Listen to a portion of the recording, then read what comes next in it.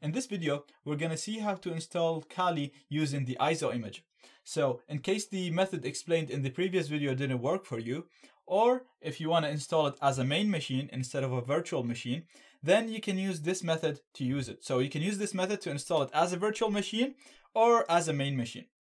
If the method in the previous video works for you, and that's the method that I'm actually going to be using, the one in the previous video, but in any case, if you wanted to install it as a main machine or if that method didn't work, then you can go ahead and use this method. So again, first things first, you have to download Kali from the following link. And just download the version that's related to you. So I'm downloading the Kali Linux 64 bits.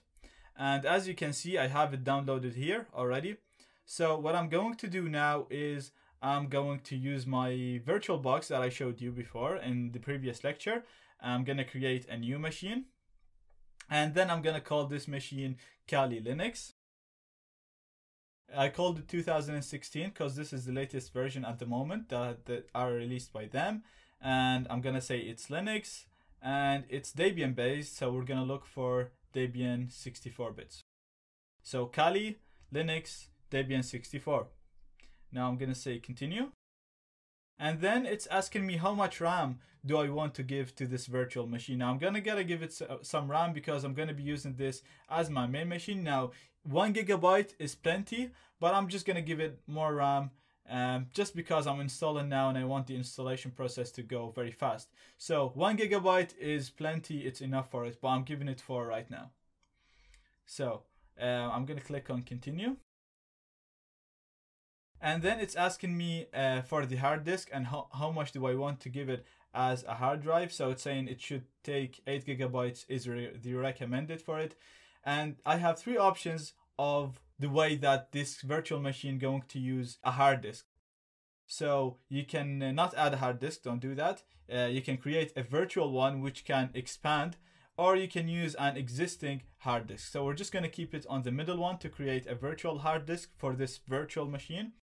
And we're just going to keep it the same option that it has as default. And we're going to leave it as dynamically allocated. So we're just literally clicking continue on this. And I'm going to give it more than 8. Because as I said, we're going to be using this a lot. This is going to be our main machine. I'm actually going to give it 20 gigs or 22 gigs. That's no problem. Okay, so the virtual machine is set up now and it's all good. Now I'm going to go on the settings. And I'm going to make sure that it's using enough CPU. So I'm going to go on the processors and I'm going to give it another core. It only has 1 core now, so I gave it 2 cores. And you don't need to do this. Again, 1 core is enough. I'm doing this just so that it runs quicker for me. And I'm also going to go on the network and make sure that it's using NAT. Now this is very important, especially when we go to the network penetration test part. So make sure your network is set to NAT. So I'm going to click OK. And then I'm going to start the virtual machine. So now it's telling us that we didn't configure the virtual machine to boot from any place. So literally there is nothing installed on this virtual machine right now. So what I'm going to do is I'm going to make it boot using the Kali Linux image that we downloaded from the link that I just showed you, this image right here. So I'm going to just navigate to that image. And this is it. So I'm just going to click open and start. Now this is going to boot from the image that we downloaded from the Kali website. And as you can see now, it's telling me what do I want to do. Now you can use Kali Linux live. You can literally just boot right now using the ISO image and use Kali Linux. The problem is you will not be able to restore the stuff that you install. So say for example, you installed a certain program or you stored a certain file. Every time you reboot, you will lose the data. So you don't really want to do that. So we're going to go down to the graphical install using the arrows and press enter to install Kali Linux as a virtual machine. This is going to give us a machine just like a completely separate laptop, but it's going to be installed inside our computer. Now, as you can see now, the first thing, these instructions are going to be very easy, but I'm going to walk you through them. The first thing is asking us about the language. I'm going to keep it as English. It's asking us about the country. I'm going to set that to Ireland. And then it's asking us about the key map. I'm just going to give it as leave it as Irish. Now, once the installation starts, I'm going to be pausing and resuming the video just so that you don't waste time watching my Linux getting installed. At the moment, this is quick, so I'm just going to keep the video going. So it's asking us to configure the network and the name of the host name of the machine. I'm just going to leave it as Kali. And then it's asking us about the domain name. I'm going to leave that empty. And now it's asking me about the root password. This is very important. The root password or the root account is the account the same as the administrator account on Windows. This is the account that has privileges to do anything on the system. This is the highest privileges on the whole system.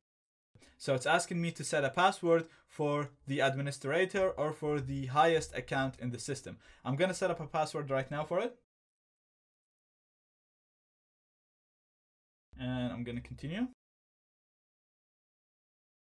Now it's asking me how do I want to install Kali. Now if you're installing it with Windows in a dual boot, not inside a virtual machine, then you'd want to make sure that you won't be overwriting your main operating system. But we're installing it inside a virtual machine, so there is no way you can mess it up. The worst you can do is just not install Kali properly and then install it again. There is no way you can harm your main operating system because it's going to be installed as a completely virtual separate machine. So all we need to do is just tell it to do the guided and use the entire disk. That will use the entire virtual bit disk, not the entire disk that you have on your computer. So it's going to use the entire disk that we created 2 seconds ago when I gave it 22 gigabytes. And as you can see, it has it here. It's actually 24 gigabytes and it was able to detect it. So obviously this is not my whole hard disk, but this is the hard disk that's accessible for the virtual machine. So actually it thinks that this is the whole hard disk. So we're going to leave everything in one partition right here and finish and install. And here is just confirming if I want to write the changes to disk. I'm going to say yes. And now it's installing Kali on my machine. Now I'm going to pause the video and re-record every time I get asked for something else. But I'm just going to pause it so that you don't have to look through the video as it gets installed on my computer. Okay, so now it's asking me that if I want to use a network mirror to make sure that the packages or some of the programs are up to date. So basically it's just going to make sure that everything that's being installed is up to date. So I'm going to say yes. And then I'm not going to use a proxy, so I'm just going to click on continue. Now it's asking me if I want to install grub. Grub is a bootloader that basically acts as the boot.ini for Windows. Basically, it allows you to boot into Linux. So it's what you see before the Linux distro gets booted up. So I'm going to say yes, I want to install that.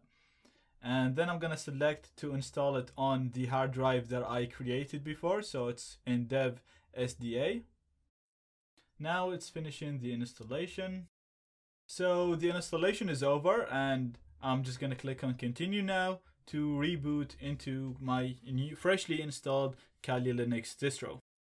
Okay, so now it's booting up and this is grub. So this is what you see, what I said, it's what boots you up into Linux. So it asks you what you want to do now. You want to boot into Kali Linux or you want to go into advanced options. So we're just going to go and say boot into Kali Linux, please. And here we go.